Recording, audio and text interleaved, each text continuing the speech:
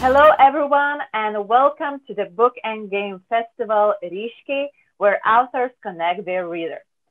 Today, we have a special surprise for you from Germany. Please meet Margit Auer, a book writer for children. Hello, Margit.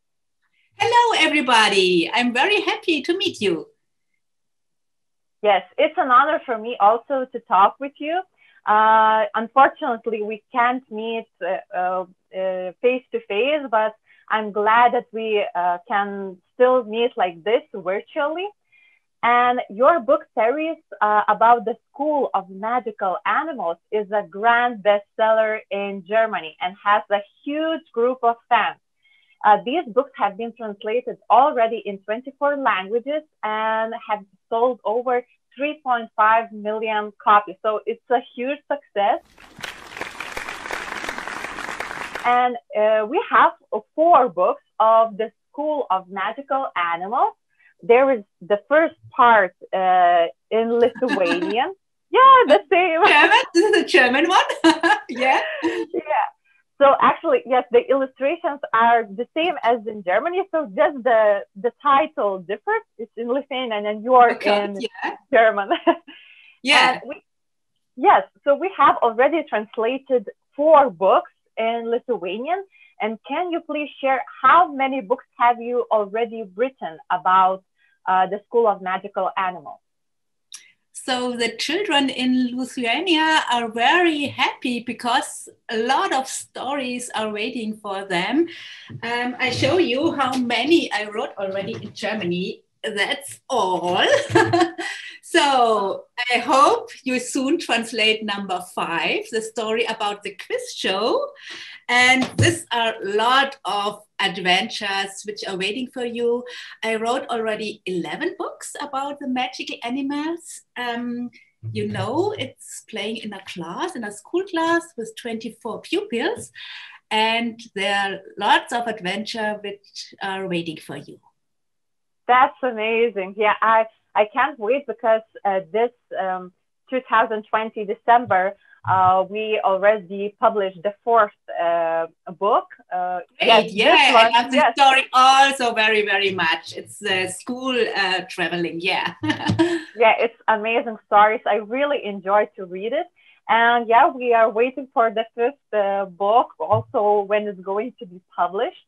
And I would like to ask you, could you share with our listeners, what are these stories about?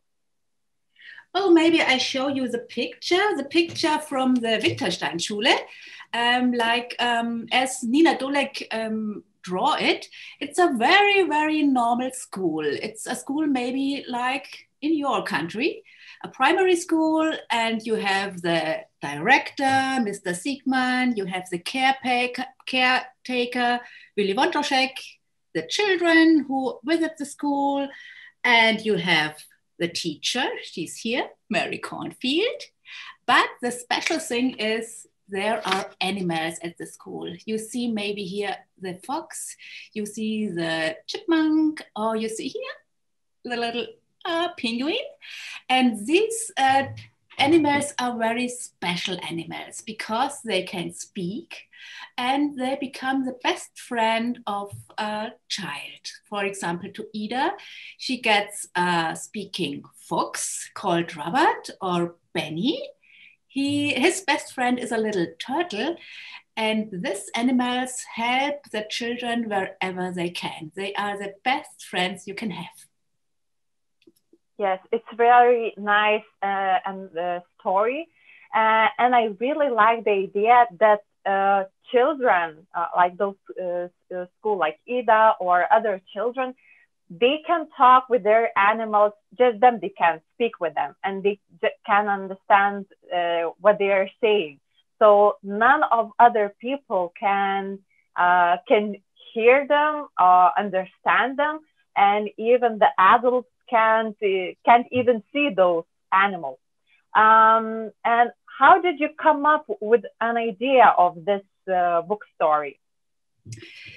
Yes, I looked for a story which is a very normal story, which is an everyday story. And when my three sons visited the primary school, I mentioned how many adventure they have at school, because children often do things the first day in their life. And every small thing for us maybe is for children a very, very big adventure. So for example, the first time when they are traveling without parents and a child feels homesick, it's really a big thing for her.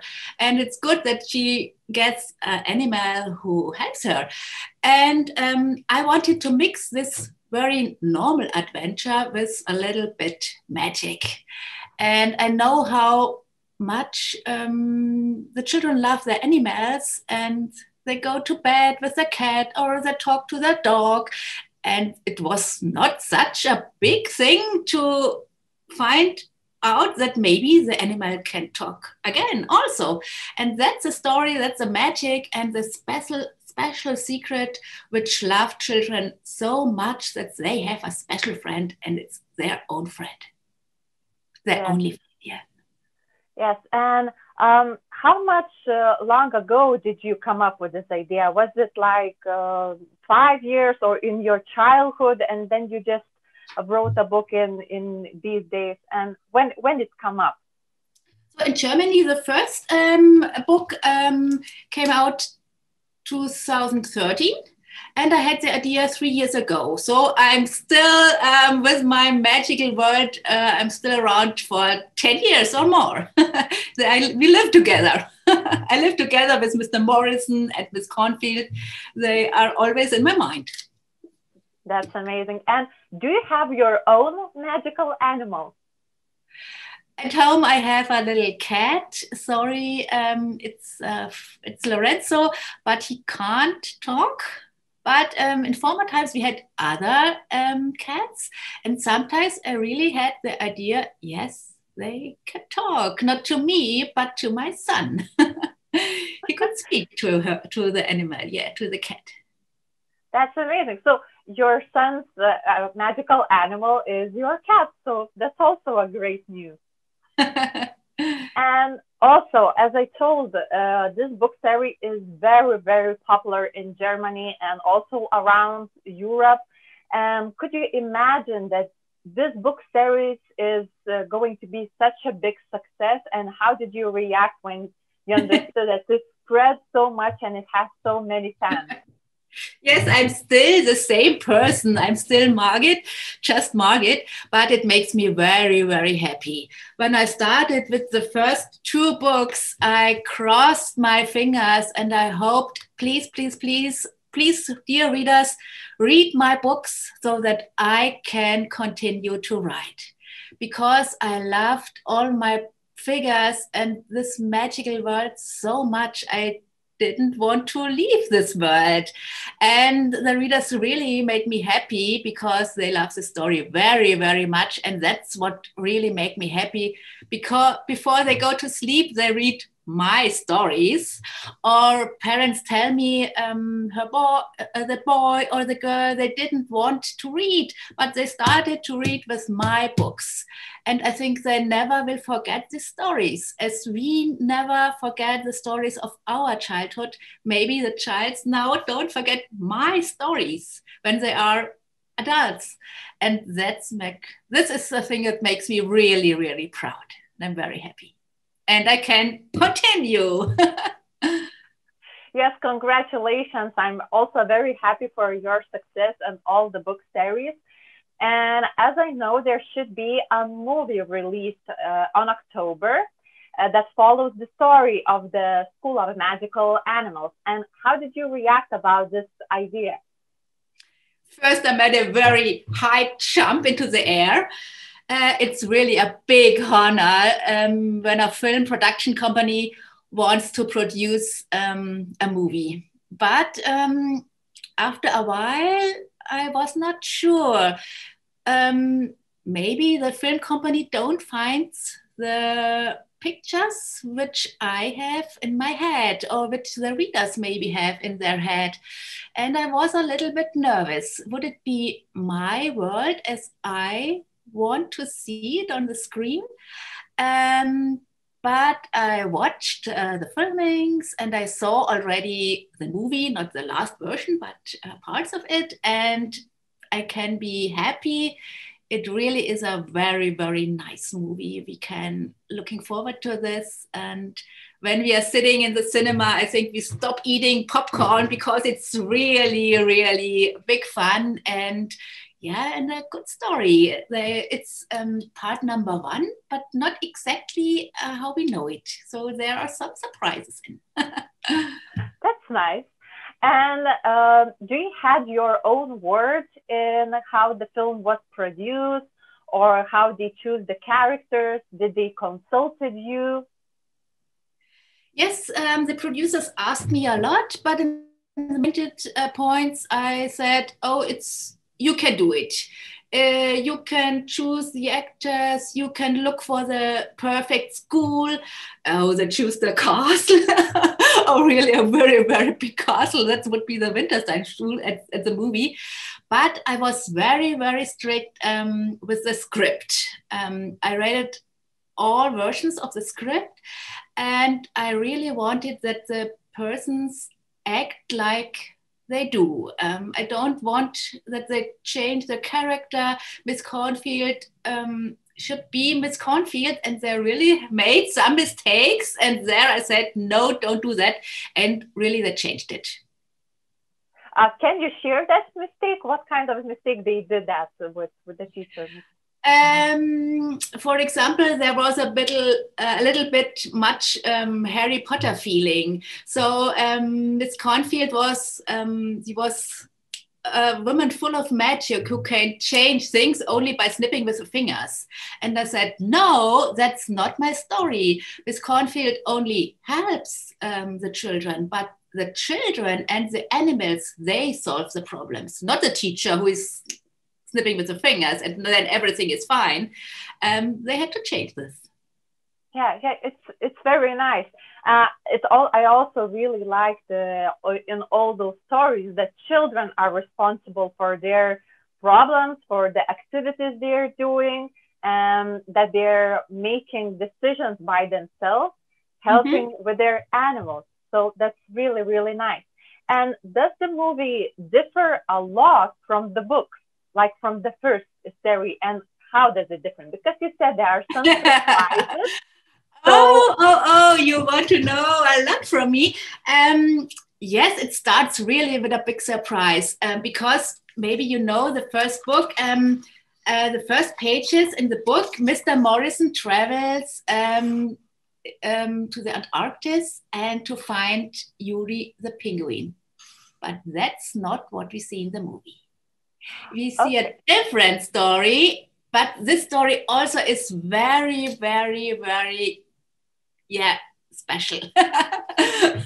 So that's, but nevertheless, it's more or less the story of book number 1. So Ida gets Robert and Benny gets the turtle, and Joe is the one who isn't the most friendliest guy at the moment. At the end, he is. Everybody loves him at the end, even Ida. And it's a tricky story. Okay, so there are going to be surprises. So it's also interesting for them who already read the book story. Of course, it will be released. So very amazing. And also, I know that the books are illustrated by Nina Dulleck, and the illustrations are great, so live and colorful. And how did you meet with this illustrator? I didn't choose her. That was the publisher, Carlsen in Hamburg. They made the decision because they know the style of Nina Dulleck, how she's working, and she has a very good feeling for characters and animals. And I'm very happy about this decision. I think she makes very beautiful drawings and very heartwarming pictures. And later we met and I said, oh, great work you do, Nina. And she said, great work you do, Margit. So we appreciate the work of each other. but maybe I can tell you one funny story. Nina started with volume number 1, and she printed this. She painted, draw this animals, and we have the turtle, we have the fox, we have the magpie, but there was no owl in my stories. So Nina just chose the owl and put it on the page. And I looked at it and was surprised. What is the owl doing in my stories? And I said, okay, she looks nice. Maybe she's a member of the pet store. Maybe she gets a little part in the thing. But I saw her so long and I loved her more and more. And she gets a big part in book number 5. Then the owl comes into the story. The owl Nina Dulleck draw. Yes, actually, I'm waiting for the 5th book, and I'm really want to know what the owl is going to do in there, and is the owl also the magical animal or not. So I really wait for the story. And as I understood, to work with Nina Dulleck for you was easy. And did you also inspired by her? And how was your work with her going on? Like, was it easy, or did you have some problems working? And no, it was really easy. First, I write the story. I send it to my publisher. We work with the story. We make it better. And while I'm still make it better, the manuscript comes to Nina Dulleck, and the publisher tells her what they want to illustrate, which pages they want to see, which ideas she has. And I think they make a very, very good job. I don't say you have to do it like this or like this, because she's also a very, a creative artist, and I don't want to stop her ideas. The ideas are wonderful. Just go on, Nina. And did you imagine all those characters, for example, Ida, as she illustrated, or a little bit different it is in your mind? Yeah, at first it's really, at first I really had some problems, because I started the story around 2010, and I had Mr. Morrison and Miss Cornfield in my head for 2 years, and then I found my publisher, and then the illustrations came, and Mr. Morrison wasn't as I imagined. I had a different figure in my head, but nevertheless, I said, oh, he really looks good. Nina, that's your Mr. Morrison. So I changed my thinking about him. And now for me, her Mr. Morrison is my Mr. Morrison. Now he looks like he draw him. That's really nice that you come up with the same ideas, and you really like the illustrations. And how did you choose a magical animal for a book character? The character of the animal has to correspond with the character of the child. So, for example, Ida is a very clever girl. She has red hair, and so has Robert the fox. He also is clever and the red hair. And Benny is very cozy, very slow, and he gets the turtle. And the turtle also is not the fastest one, but she's a very good friend. She's very wise, and she can give Benny some advices. And so I'm looking that there is a big correspondence between child and the animal. And it's great fun to find the right animal. Mm-hmm. And did you have any difficulties by creating one of the character or the magical animal? No, that's really easy. I have really a lot of ideas in my mind. when I start a new book, I start to sort my thoughts. Everything must fit together. What happens at school? What problems has the child? Who will help him or her? What surprises will happen?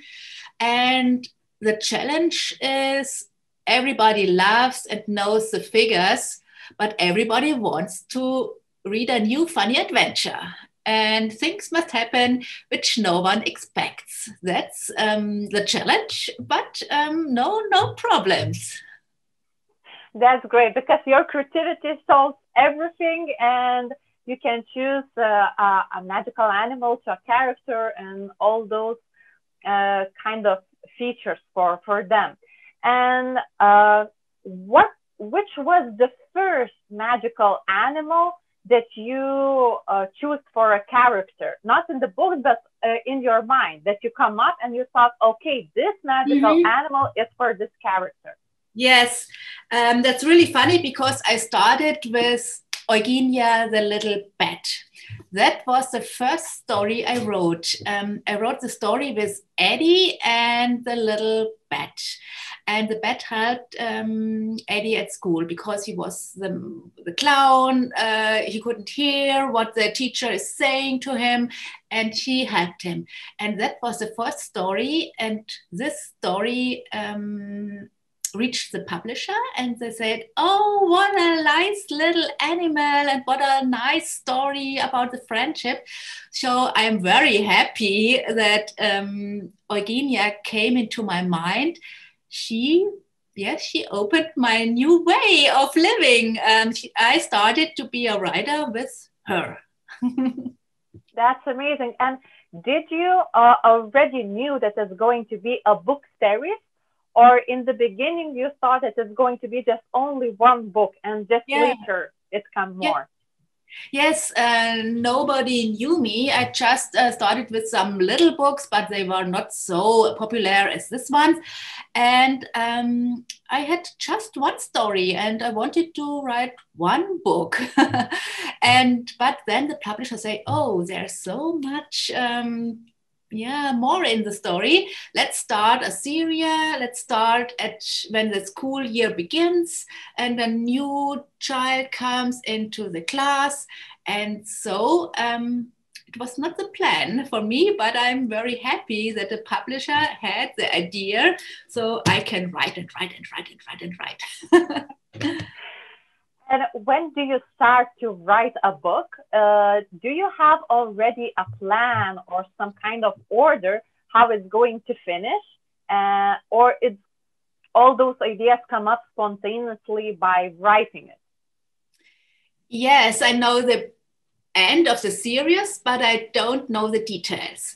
So at the moment, I know what will happen in volume number 12, because this one I'm writing right now, but I have no idea what will happen in book number 13. So when I started book number 12, I choose a character. Which child would be the most important person in my book, and what will happen to her or to him? Which animals, correspondence, what is the story with the class? What is the school story? And so I think it takes 1 month just to think about it. And then I have it in my mind, and I have a plan what happens in first chapter, second, third chapter. And this plan is next to my computer, and then I start writing. And then it took maybe about 3 months. Then the first version is good enough so that I can send it to the publisher. Yeah, that's nice. So 3 months for one book, so it can come like 4 books in 1 year, or do you make pauses between books? Yes, I think I need also pauses, and I need time just to think about what happens in my life and what happens next. And a lot of work comes to me. I should make a speech somewhere, or I give interviews, or visit someone, or I make readings. And maybe I can show you, I write in Germany also little crime stories about Murphy, the polar bear.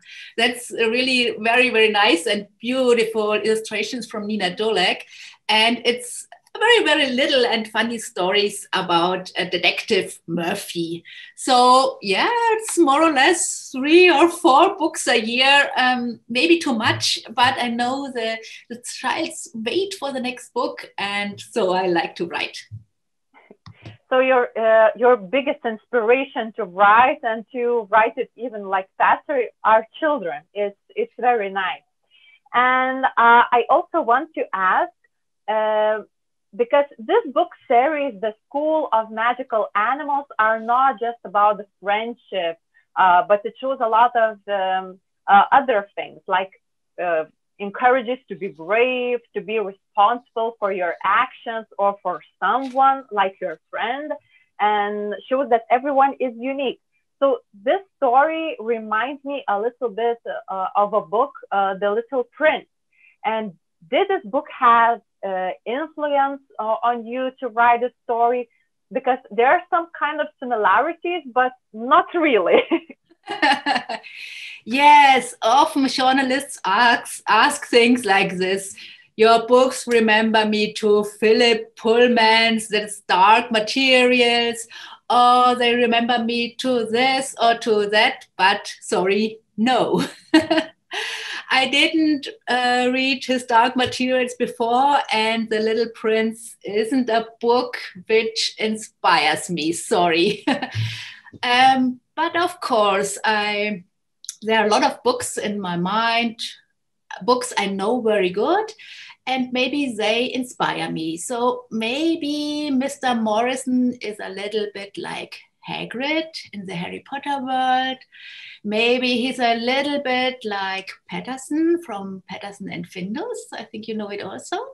Maybe a little bit like Meister Eder and his kobold Pumuckl. It's a very famous Bavarian children's series, which I loved when I was a child. So maybe he's really a mixture of a lot of figures. I read about it, I heard about it, I saw the movies, but nothing to do with The Little Prince. Yeah, I think that everyone that they read or they have their own childhood books, they could have some similarities because of their own personality. So yes, as you told, it's nice to know what really inspired you, what kind of characters came up to your mind. And I found some photos and videos that you did a lot of interactive activities with kids at school. You did trips and excursions with them, and you even went with omnibus. And please tell me more about these trips, because I'm really interested in that. I'm very sorry to say it's not my omnibus. I would like to have one, that's true.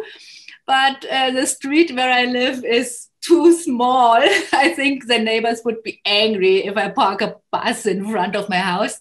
So the publisher rented this old omnibus for some special events. That was really great fun. We sing together the Magical Animals song, and we made some quiz. And I like the interaction with my friends, with my fans, with my little readers. They know a lot. You can ask them everything. They can answer nearly every question. And I have a lot of readings in normal times, and at all my readings, yes, we make sport together. I call it Henrietta's gym class. So we walk and we run. And on every reading, I ask the children, which animal would you like to have? And I listen very carefully to the answers. Oh, so maybe some of the children's dreams came true and you wrote about, oh, that's so nice. For example, I think you don't have already volume number seven, but in number 7, Ronja gets a little dog. A dog is really a very normal animal. I wouldn't choose a dog because, oh no, it's so normal. Everybody has a cat, a dog. But the children, they wished so hard that there is a dog in the story like they have at home. And it jumped into book number 7. Yeah, so they have to wait for it, but they waited and they got the dog. Yeah, some years. That's really nice. And Margit, I would like also to ask about your own hobbies, your own inspiration. So what kind of hobbies do you have? Yeah, I live in Bavaria and I like to do things outside. In this rainy winters, I make jogging nearly every day. Not even rain or snow can stop me. In summer, I like hiking in the Alps. I like swimming in the lakes, like with cornfield.